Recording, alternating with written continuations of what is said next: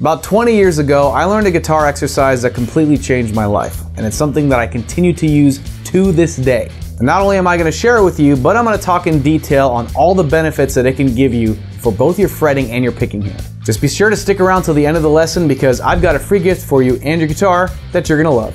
Okay, so what's all the hubbub about this life-changing guitar exercise? Well, this is something that you may be somewhat familiar with. It's an exercise that is talked about the world over, known as the spider walk. But it's a specific version, you could say, of the spider walk that I feel like culminates, because there's so many different ways to play the spider walk. There's like the drunken spider walk, the spider hop, there's all kinds of different ways to go about it. But to me, this culminates all of the benefits of the spider walk in just condensing it into one specific exercise. So if I'm in a situation where I don't necessarily have the time to drill all the different types of spider walk exercises, right? Which I still do to this day, to keep my hands warmed up and everything. This one particular exercise will do in a pinch better than all the rest. I like to call it the spider shortcut, and it goes like this.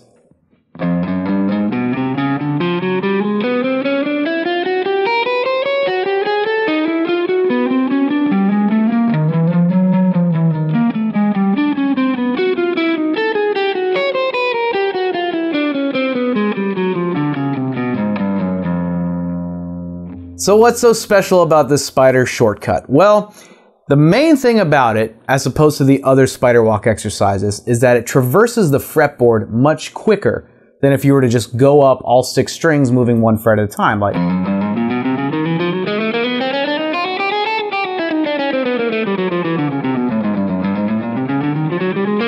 I'd have to do this for a while before I got over here, which I would have already been there and back had I done the spider shortcut. Now, it's not a race, that's not what it's about, but it's the fact that it traverses the fretboard in a methodical, relatively quick way and back, so that you're working through this spider walk exercise while dynamically dealing with the changing sort of terrain of the fretboard, like the frets getting closer together, right?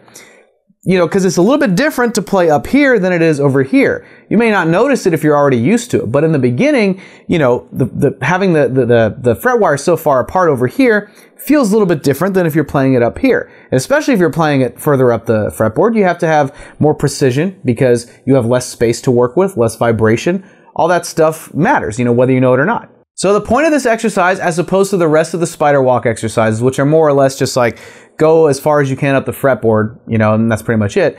This one has a specific A and B destination, right? And you're starting from A, ending up in B, and then you're going back to A. So like I said, in a pinch, this one exercise, in my opinion, is much more effective than all the other spider walk exercises combined. Especially if you're pressed for time. I mean, this is one of those exercises that takes like a minute to do, and it warms you up just the same. So let's break down what's actually happening. So it starts off exactly like a normal spider walk exercise for the first 4 frets, right? If you don't already know, the way you want to go about this exercise when it comes to your fretting is you don't want to do this, where you're exerting all this motion that's really unnecessary. You want to keep the motion minimal, so you're just going. It's like when you play that first fret, pretend like you just super glued it to the fretboard. Then you play the next fret, you just super glued that to the fretboard, you super glued that one, and then that one. So you're holding this position. What it's doing is it's actually building dexterity and stretchability in your hand, especially because you're dealing with the first 4 frets, which are the widest compared to the rest of the fretboard. So sometimes to avoid that, that feeling of your hand being stretched out, a lot of players will do this, especially if you're just getting to know this exercise. But you don't want to do that. That actually can set up some pretty bad habits in the future. You want to focus on economy of motion. So you're going to do it this way throughout this whole exercise. What happens next, this is where it starts to change, is we're going to move to the A string, but we're going to move a fret up. So when we go a string down, we go a fret up. So now from 1, 2, 3, 4 on the low E, we moved a string down and a fret up. So we're doing 2, 3, 4, 5. And notice how I'm doing the same thing, right? The same economy of motion. Super glue, super glue, super glue, super glue. Say that 5 times fast. Could barely do it 4 times fast. And then what we're going to do next, 1 string down, 1 fret over. So we're doing 3, 4, 5, 6. All right, noticing the pattern here, and essentially just keeps up. 1 string down, 1 fret over.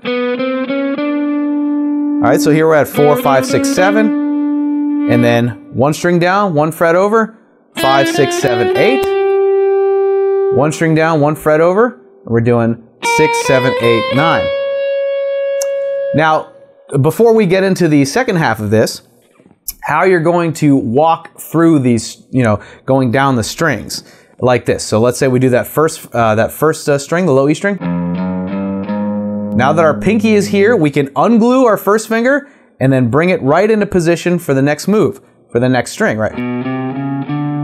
Bring it over.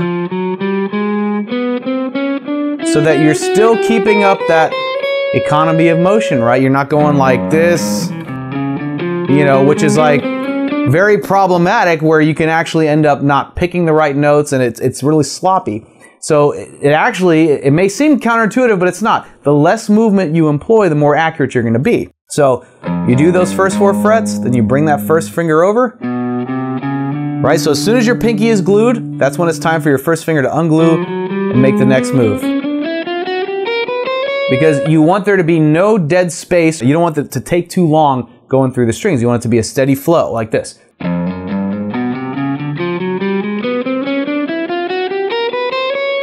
Now, once we get to the high E string, this is where it's going to change up a little bit. We're going to move, 1 string down and 1 fret over still. So we're now starting on the 7th fret here on the B string. We're going 7, 8, 9, 10.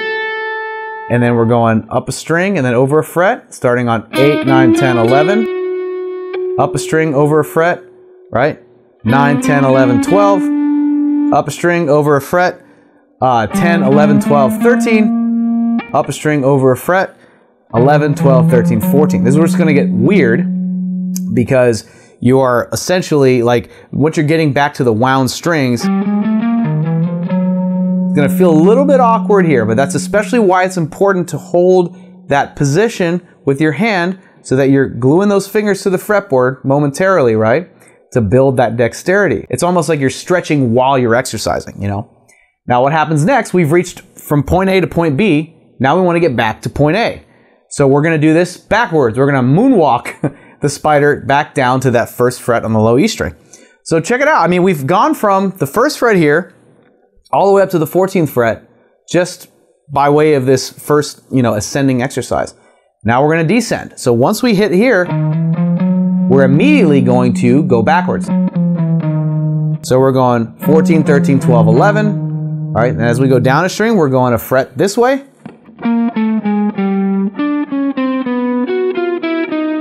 And I remember when I was first learning this exercise, it was right around there when I really started tripping up, and I'd have to stop and think about my next move, right? Because you want to make sure that, you're holding that hand position and then you're going down a string, over a fret, because sometimes you'll skip a fret or you'll skip a string even, and it might happen. If that happens, don't get frustrated. This is all just part of learning new things, right? You're going to, you're going to learn to walk before you learn to run. So, or in this case, you can think you're going to learn to crawl before you learn to walk. So you're going to, slow down, police yourself. If you're not playing it to a metronome, just really take it one note at a time. And of course, you want to get yourself playing it to a metronome so that you're able to play each note evenly. But just stop and think, okay, I'm up here. Just really take your time, even if it's painfully slow, even if it's much slower than this, just to make sure that you're moving in the right way. And if you happen to slip up, my recommendation, this is kind of like, this is where a little bit of the practice discipline comes in. But if you mess up, start it over, right? You don't have to start the entire thing over, but let's say start from this position. If this is where you start to trip up like I did, just start it over. Just be like, okay, coming back. Let's do this again.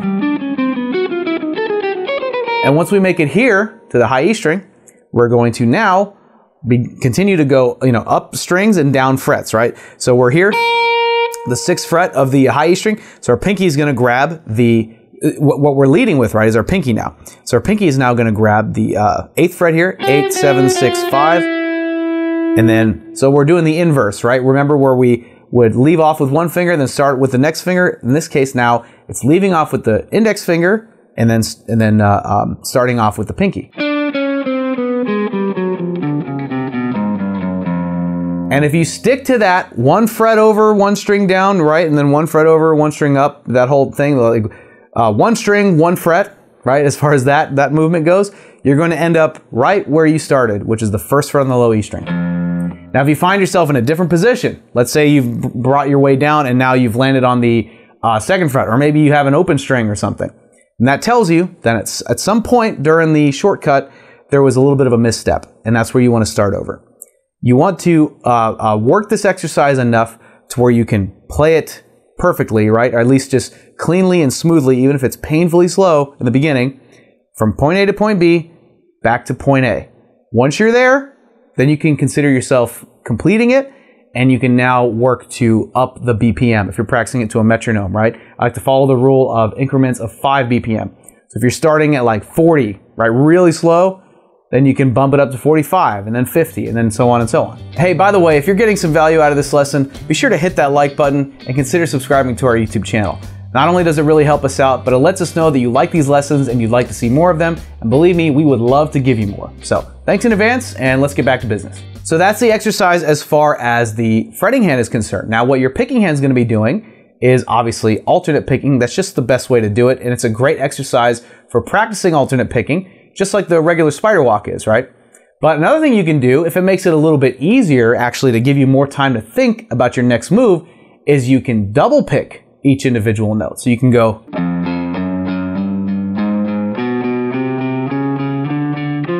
so you're taking less time, right? You're not having to immediately, like, there's one move, you know, and you got to keep each individual move going. When you're double picking, it basically doubles the time. But it turns out it's a lot more beneficial for your picking hand, right? Especially for that alternate picking. And if practicing this exercise, you know, the intent is building speed, which this absolutely can work for. You can lighten the grip of your pick.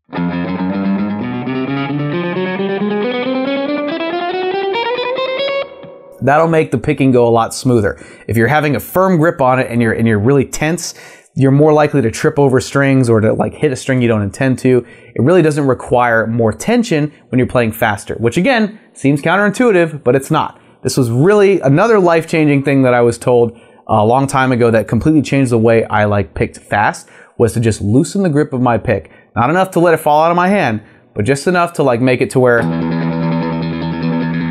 when I'm tremolo picking, right, that economy of motion, right, which was what we talked about with the fretting hand, is just as relevant for the picking hand. Now, even with this exercise being as effective as it is, there are modifications you can make to it to even increase the versatility of how effective it is.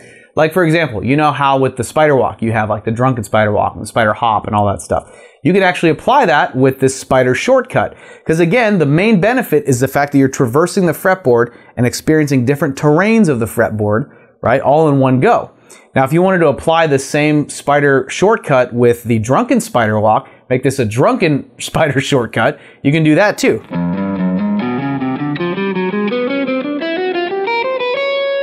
Right? It's a lot harder. In fact, I'd probably have to start a lot slower than I normally do with the typical linear spider walk movement if I were to do that, you know. But there's no rule saying you can't. In fact, if you really want to, and if you have the ability to, like, you know, add some more intensity to your practice routine, I can't think of a better way to do it than that. And I mean, you can apply the double picking too to the drunken spider shortcut, you know.